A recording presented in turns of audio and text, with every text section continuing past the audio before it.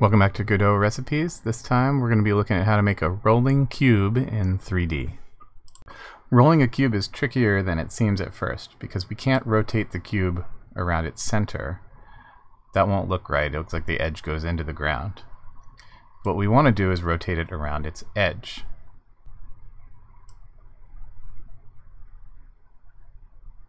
Like that. The problem is which edge. Which edge we rotate around depends on which direction we're moving in. If I'm moving to the right like this, I can rotate along that right bottom edge. But if I'm moving to the left, I'm going to need to rotate along the bottom left edge. Now in preparing this video, I tried a few different approaches to implementing this rolling. And there were really three main ones that I experimented with. First, the pure math solution, where we calculate transforms and rotate the transforms around depending on which edge we're rotating around. The second approach I used was to put an animation player on the cube and use that to manipulate the pivot point and the rotation. And then lastly, I tried it using some helper nodes that we then just move to the right position and then rotate that node. And that last solution is the one I found to be the most flexible, so that's the one I'm going to demonstrate in this video. So here's our node setup. I'm starting with a kinematic body. You could totally do this with an area or with a rigid body, depending on what type of game you're going for. So the changes would be minor. I'm going to stick with the kinematic body. It's simpler, but feel free to experiment. And then I have a pivot node. This is just a spatial that I'm going to use to be the pivot that we're going to rotate around. And I've made the mesh instance a child of that pivot so that when the pivot rotates, so does the mesh. Then we also have our collision shape. And we've got a tween that we're going to use to do the animation. Now, since this cube is always going to be on the ground, I'd like the position of the cube to be the bottom center of the cube, not the center of the cube. So I'm going to take the mesh instance and I'm going to move it up one. And I'm also going to take the collision shape and move it up one. So that way now our cube position, right, is right down there at the bottom center. And the pivot is there as well. But the mesh is offset and the collision shape is offset both by 1 in Y. Okay, so now we're ready to script our movement. And here we're going to break it down into 3 steps. So the first step is that we need to put the pivot at the corner that we want, at the edge that we want to move in. So say we're moving to the right, we want to take the pivot and move it 1 unit to the right, and the mesh instance 1 unit to the left, so everything looks unmoved, but the pivot is now at the correct corner. So that's step 1. Step 2 is to actually animate the rotation. So we'll take the pivot and we'll animate it rotating 90 degrees. And now the cube looks like it's in the right position, but we haven't actually moved the kinematic body. All right, so what we really want at the end is that the kinematic body is 2 units to the right, since the cube is the size of 2. And so we're going to, as the third step, put our kinematic body 2 units to the right, and then reset everything. So the pivot rotation gets undone, its movement gets undone, and the mesh instance also gets undone, right? And now everything is reset back where we started with the pivot at the bottom center. Everything is good, but our cube has moved 2 units to the right. So let's look at our script. So I've attached a script to our kinematic body, and we have a variable here called speed that's going to be how fast you roll. So you can increase or decrease that to change your rolling speed. I've got a couple of variables here to reference the various nodes, the pivot node, the mesh node, and the tween node. And then in our physics process, we're going to check the keys so that we can, hold down the right arrow key and we will keep rolling continuously till we let go. So we're just going to check the inputs here, and each one will call the roll function to roll in that direction. Now let's look at the roll function. So the first thing we're going to do is, if the tween is active, that means we're in the middle of an animation. We're rolling to a new spot, so we don't want to start rolling again until that finishes. So if the tween is active, we're going to just return. And then we're going to do those 3 steps I talked about. So the first step is to offset the pivot and the mesh. Right? The pivot, if we're moving right, we offset the pivot to the right, and the mesh in the opposite direction. And then step 2 is to animate that rotation. So we want to rotate the pivot around the right axis. And so the axis we're going to get is the direction we're going. The cross product with the down vector is going to give us the axis we want to rotate around. And then we interpolate that property, the transform basis of the pivot, from its starting position to itself rotated 90 degrees around that axis. How long it's going to take is 1 divided by speed. So you make that speed number bigger, it will happen faster. And then I highly recommend you play around with which transition types you use. I like the way the quad one looks, but you can go crazy with all of them and try them out, like even do the bounce one where it'll bounce when it hits the end and so on. We start the tween and then we wait for it to finish. So that once the tween is finished, then we can do step 3, which is to put everything back and be ready for the next move.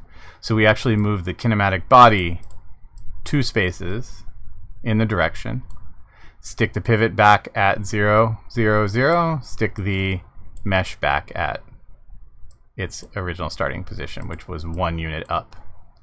Okay? And now everything will be reset and ready to start again. So let's look at how that looks.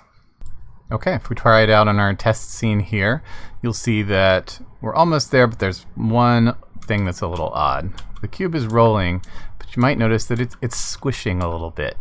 You can especially see it when we move to the side. See that it shrinks a little bit and then expands again as it rolls? Well, the reason that's happening is because of the way the tween is interpolating the basis from its 0 rotation to its 90 rotation. And we can actually see this if we set it a little slower and make the speed a little slower. You can see how it's shrinking and then growing again. And there's a couple of different ways we can fix that.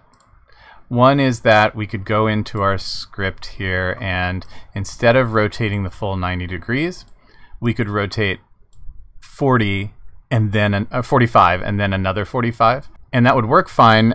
What I don't like about that is having 2 separate interpolations means you can't really, it makes it messy to deal with the different transitions and getting a smooth.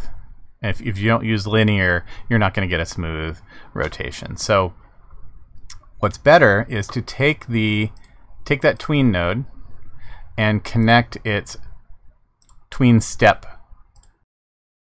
signal. And that tween step signal is called every frame while the tween is running. And so what we'll do there is we'll just tell that to take the pivot.transform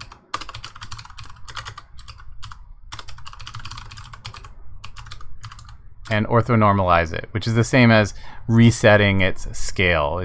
Remember, the basis takes into account the rotation and the scale. We want the scale to get reset. And that's going to fix that problem. Now you'll see I left it on the slow motion, so now it just looks like it's rotating all the way around. Now you might also notice that the other problem we have is that if your texture of your cube is not symmetrical, then you see it's got this little text up here in the corner. After I move, the rotation of the mesh resets, so it looks like it snaps back. And if your cube were, say, different colors on each side, you'd also have that problem too, where you want that rotation to be preserved. And we could do that in a couple of ways. We could add another pivot node around the mesh instance that we can then keep the rotation, or we can reset the rotation or preserve that rotation at the end after we rotate. And that's what we're going to do, is we're just going to go here to that step 3, and we're going to add a couple of lines that will, as it's resetting, preserve that rotation of the mesh. So we grab its global basis, its basis in global space, and then reset everything right? Resetting the pivot resets the rotation of the mesh, but then we can stick it back here by applying that basis again. So now everything gets moved to the right place, but we preserve that rotation that the mesh made. And now if we run it, you'll see that the mesh stays rotated, but we have a problem the next time we rotate, right? The mesh gets offset weird, and that's because the mesh is rotated. So up here, when we translated it, now it's translating in the wrong direction. So we need to make this global translate. And then we translate it without taking into account the rotation. And now we see that rotation gets preserved. The mesh will be oriented so that the texture looks right no matter how we roll. Okay, one last thing I want to talk about, and that's collisions. So these red cubes are static bodies. And of course, I'm going to pass right through them because we're not using move and slide or move and collide to move our kinematic body. We're just advancing it 2 units. And so we're going to be going through these solid objects. And really, this is grid-based movement, right? We don't want to move any half increments or anything like that. We want to move exactly 2 units every time we move. So we don't really need collisions in the sense of move until you hit something. We need just, you can roll there or you can't. The space you want to move into is occupied or it isn't. And so we can fix that if we go to our cubes code. And remember, we could be doing this with a kinematic body or any other kind of body as well. So we're going to just cast a ray forward. So we get the world space, and we call intersect ray from the middle of our cube to something forward in that direction.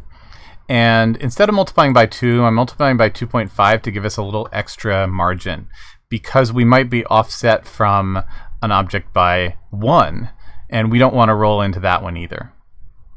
And then self just excludes the kinematic body itself from the ray collision, and if we get a collision, we return. So that means you can't move there, so you're not allowed to move. And that's all we need to do to make it so that those cubes will be solid. Now if I go over here and I'm holding down the key, I can't go through this cube from any direction.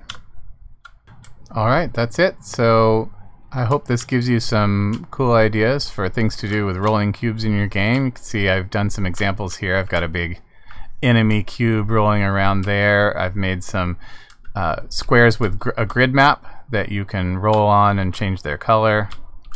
All sorts of things you can do. Drop off here, make it fall down to the next level, and so on. Let me know in the comments what you come up with. I look forward to seeing them, and I'll see you in the next video.